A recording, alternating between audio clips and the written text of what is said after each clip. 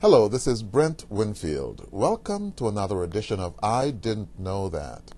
I encourage you to visit adventmessage.com for more information. I also encourage you to send me an email with your questions or comments. You know, it's said that the truth had an appointment in a certain town where the people were very anxiously waiting for him. It was a hot summer day, and the truth was walking along a dusty, narrow road toward the people who were waiting for him. Finally, the heat became unbearable, and as he was going along, he saw through the woods a pond. And Truth thought, I think I'll take a swim. So Truth went aside, pulled off his lovely white garments, and hung them on a branch and jumped into the cool water, enjoying himself on that hot summer day. But wherever the truth goes, lie goes also. And Lie heard that Truth was going into town, and as he followed along behind, he too was caught in the heat. So when Lie came to the pond, he thought, I'll take a swim and cool off a bit. So he went over to get ready to jump into the pond, when suddenly he saw Truth's clothes hanging on the branch. Now, because Lie is sneaky, he got a sneaky idea. "Ah," Lie said, "I'm going to forget about swimming and just steal Truth's clothes." So he threw off his old rags to the ground and put on the pure clothes of Truth and started down the road towards town. When the people saw him coming, they began to rejoice. "Here comes the Truth." Until finally one perceptive elder in the town said, "No, hold it, people, that's not the Truth. That's a Lie with Truth's clothes on." And sure enough it was. After a while, Truth finished his swim, intending to get dressed and go into town. When he got out, he noticed his clothes were gone, and he was very disappointed. Truth thought to himself, where could his clothes be? And as he looked around, he suddenly spotted the old raggedy garments of a Lie. But Truth said to himself, before I wear that, I wouldn't wear anything. So he started down the road just as he was. When the people saw him coming, they really began to rejoice and shout. They cried out, "Look, folks, here comes the Truth, the naked Truth." And so it was. Friend, today's subject is just like this story. Here comes the naked Truth.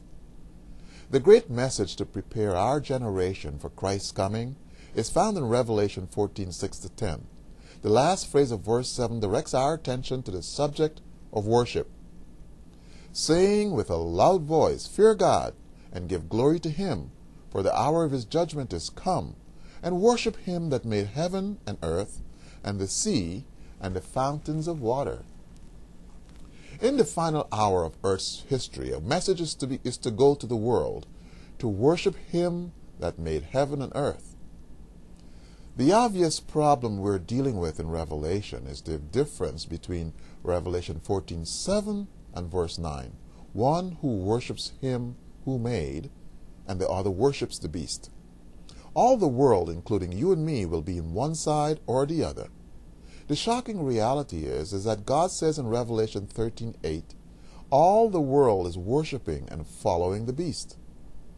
So today, if we find an area in which all the world follows the beast instead of the Bible, it should not surprise us, for God has told us it would be so. Since the message of Revelation 14:7 says to worship him that made heaven and earth, let's go back to the beginning, when God made everything. In Genesis 1:1, we read, "In the beginning God created the heaven and the earth." On the first day he created light, second day air, third day water and vegetation, fourth day sun, moon, and stars, fifth day birds and fish, sixth day animals, and the crowning act of creation, man and woman. Here we have the first 6 days of the history of the world. All was good and complete, created for man's enjoyment and sustenance, gleaming in Edenic perfection. And now we come to the very first 7th day in the history of the world. Genesis 2:1-3.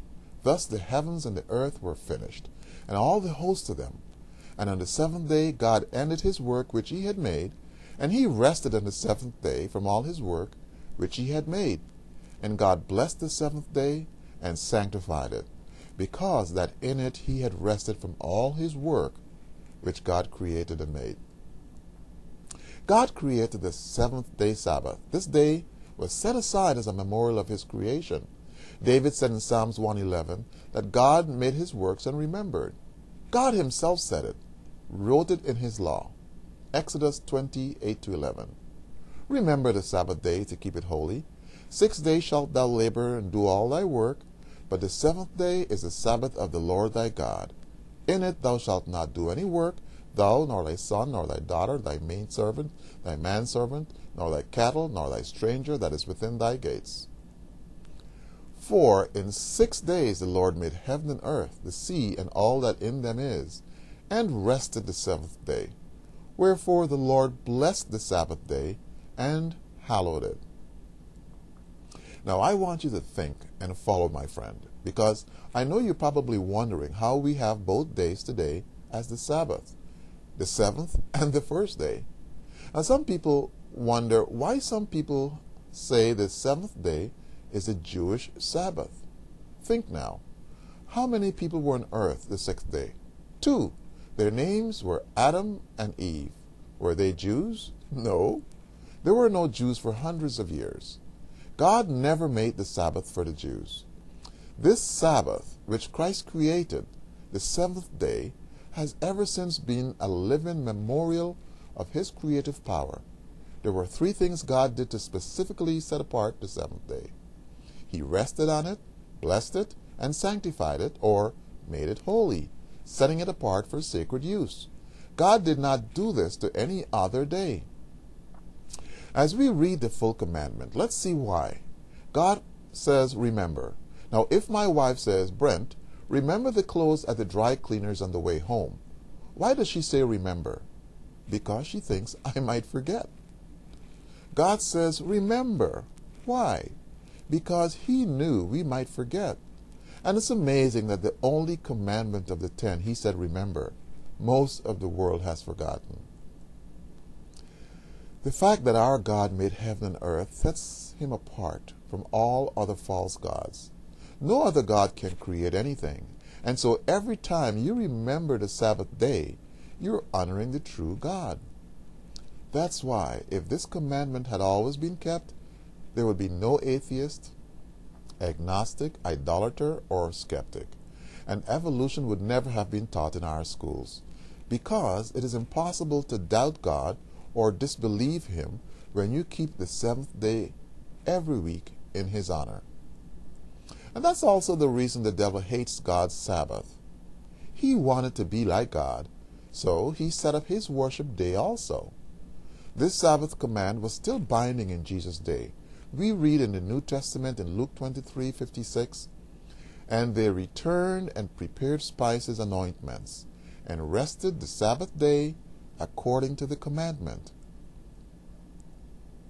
They rested according to the commandment. Jesus died on Good Friday, rested on Sabbath, and rose on Sunday. God gave the Sabbath as the greatest of gifts to us, a time when we fellowship together, a time for the family, a time of physical, mental, and emotional rest. We need this. The reason so many people are uptight today and getting ulcers and heart attacks, the reason husbands and wives quarrel, is because our society is under the gun 7 days a week. We need 1 day to forget everything. God gave it, not as a problem, but as a blessing. Human nature needs an opportunity to regroup, recoup, and refresh. Sabbath becomes this most special day of the week. Furthermore, the Sabbath is a sign of our love relationship with Jesus. We read in Ezekiel 20:20, and hallow my Sabbaths, and they shall be a sign between me and you, that ye may know that I am the Lord your God. God said, hallow my Sabbaths. There will be a sign just between you and me, 24 hours, in a special love relationship. Now the devil knows full well the meaning of the Sabbath. Every time God has given something as a blessing, the devil has come up with a counterfeit. That's his trademark. God gave the Sabbath, and the devil knew that by The Sabbath honored God above all other commandments, so in order to detract from the worship of the true God and nullify everything that honors God, he twisted and misconstrued things so much that today most of the sincere Christians in the world is breaking the Sabbath day and don't even know it. So God in his mercy sends the naked truth.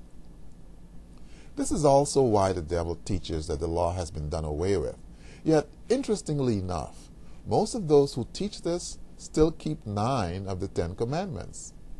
One commandment bothers them, and in an effort to set aside the 4th, they do away with the whole law. We've covered this in the previous 2 video letters, but let's review a few texts, shall we? James 2:10-12. For whosoever shall keep the whole law, and yet offend in one point, is guilty of all. For he that said, Do not commit adultery, said also, Do not kill. Now if thou commit no adultery, yet if thou kill, thou art become a transgressor of the law. So speak ye, and so do, as they shall be judged by the law of liberty. Friend, did Jesus change any of this? Matthew 5:17-19 says, Think not that I am come to destroy the law or the prophets. I am not come to destroy, but to fulfill.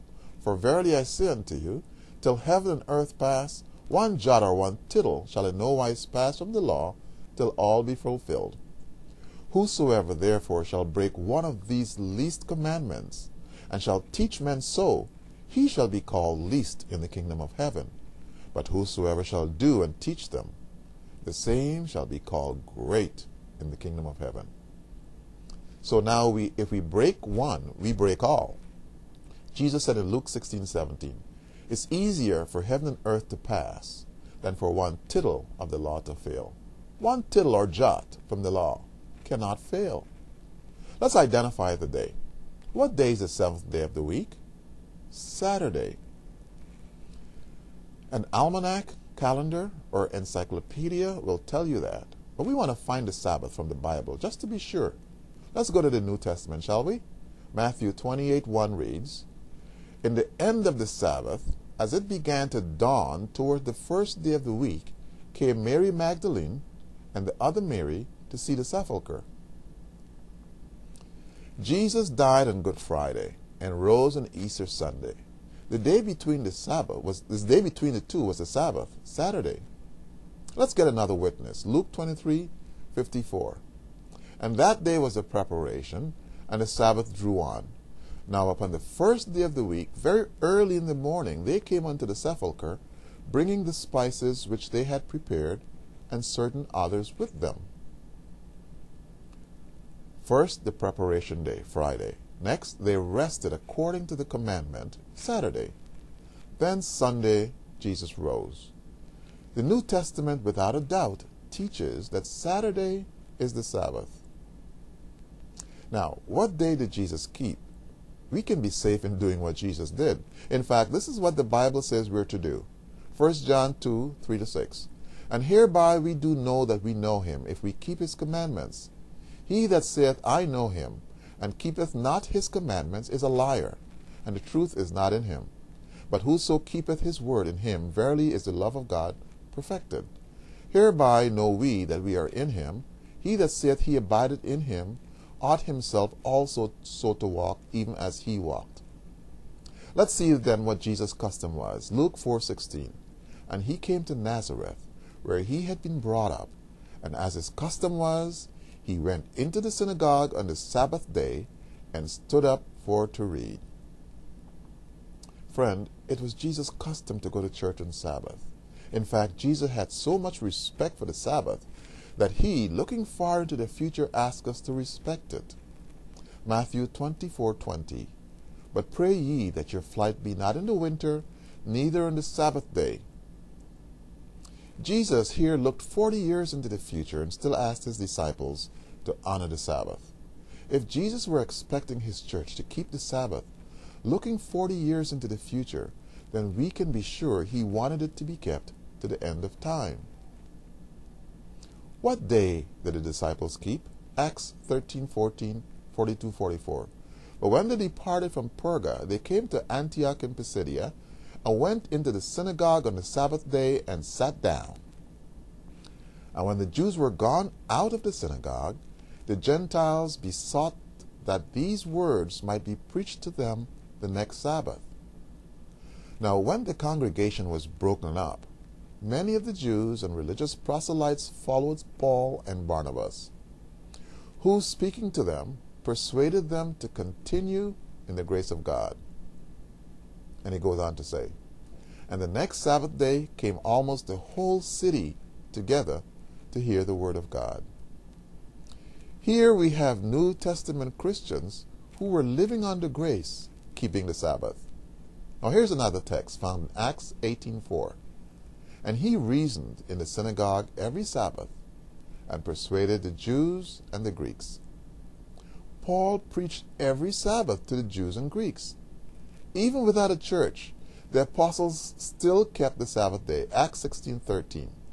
And on the Sabbath we went out of the city by a riverside, where prayer was wont to be made, and we sat down and spake unto the women which resorted thither.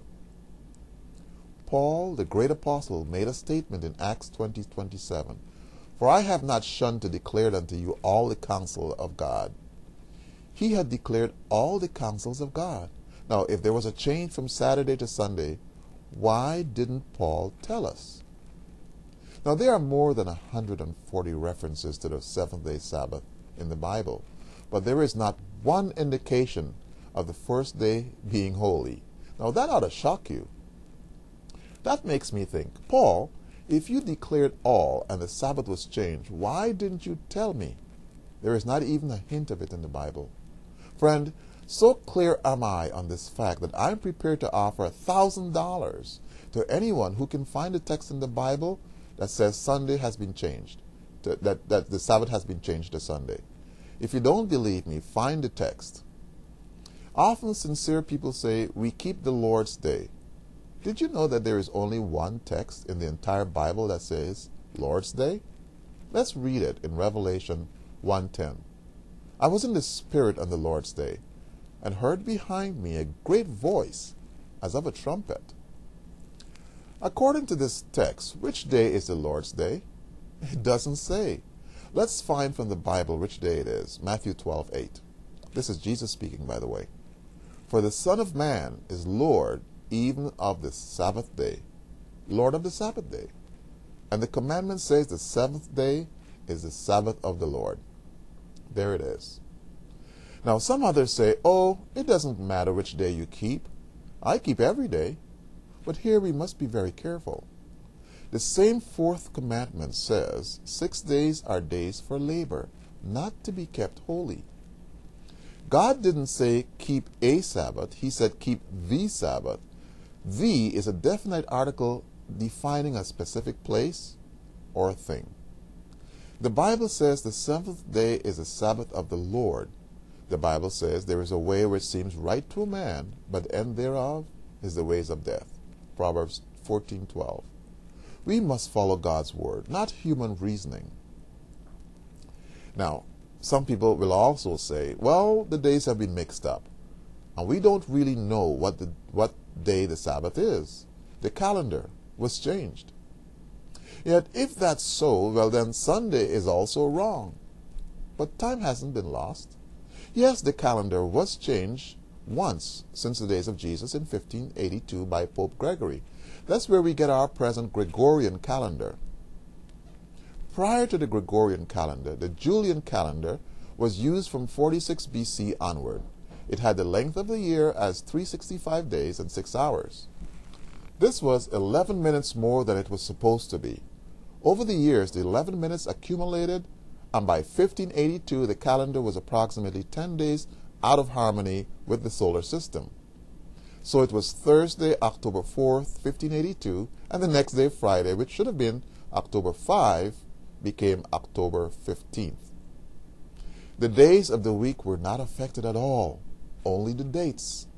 Today we do the same thing every 4 years on leap year. And speaking of the calendar, it's a fact that in 108 languages of the world, the seventh day Saturday is called Sabbath. There is no question that the Sabbath day today is exactly the same seventh day Jesus kept while he was on earth. Often people will sincerely say, we keep Sunday in honor of the resurrection. And while that's a wonderful thought, we must ask, is it biblical? You see, God did give two things to honor his death, burial, and resurrection. First, he gave communion and said, this do in remembrance of me. Luke 22:19. Secondly, he gave baptism as a memorial, not a new Sabbath. And so from Eden to Eden, there will always be a Sabbath. From creation all throughout the Old Testament, it was kept. Then Jesus in the four Gospels kept it. Then the early Christians in the New Testament kept it.